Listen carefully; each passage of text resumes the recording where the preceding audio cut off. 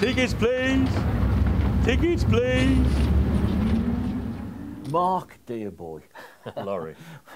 We've been pals since, the early 90s, Yes. maybe 91, 92. I think it must be. Probably So 91. in my head, I'm thinking 25 years. My God, where's that gone? Yeah, where's it gone? Did I really meet you when I was just 2 years old? Yeah, but I remember last Christmas making contact with you. Yes. And telling you about the Blakey tapes that we'd discovered, Yeah. and we'd done some work on it, on the recording, and got it up and running. Mm-hmm. Everything was looking fine and dandy, but we needed to do a video. Unfortunately, our artist, an actor named Stephen Lewis, who was the original Blakey on the On the Buses series, had passed away. He passed away 2 years ago. And so we were thinking, who can we get? And I thought, yeah, Mark Reynolds. He'll do Blakey. So I rang you up. Can you remember your reaction? I remember, yeah, I remember saying to you, I look nothing like him. At all.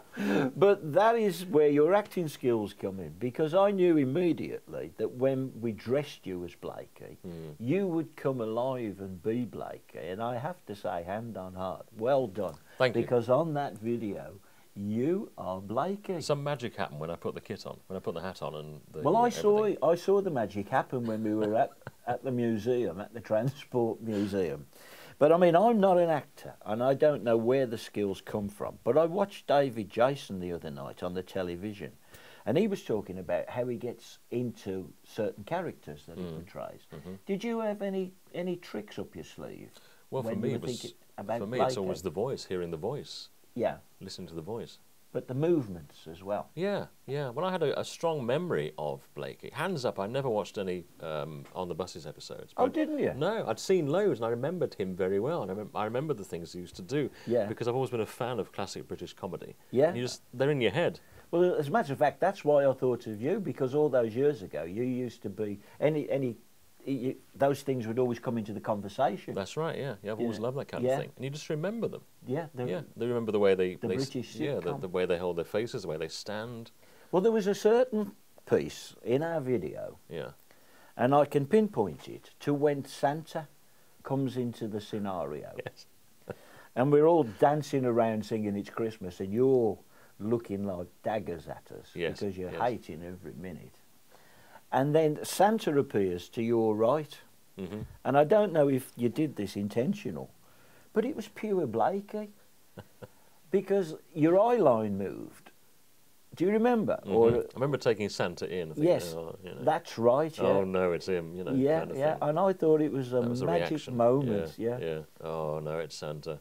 That, So that was the thought process. Yeah, I thought that was terrific. So Thank you. well done. Thank You you. have a history with Michael Robbins, don't you? Yes, who played Arthur in On the Buses. Yeah.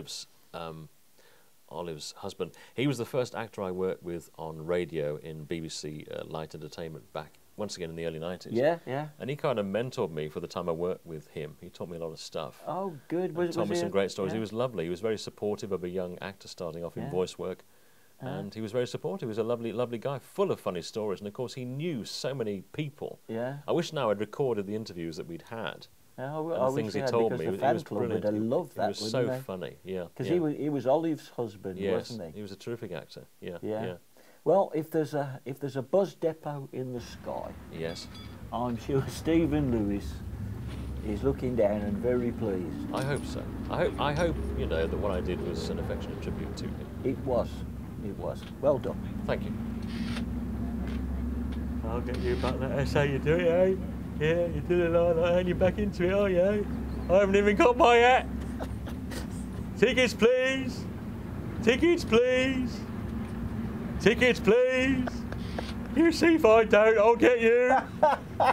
You're laughing on me, Trent. Oh, no, I can't help it. It's so funny. I'll get you, Laurie. You see if I don't, I'll get you.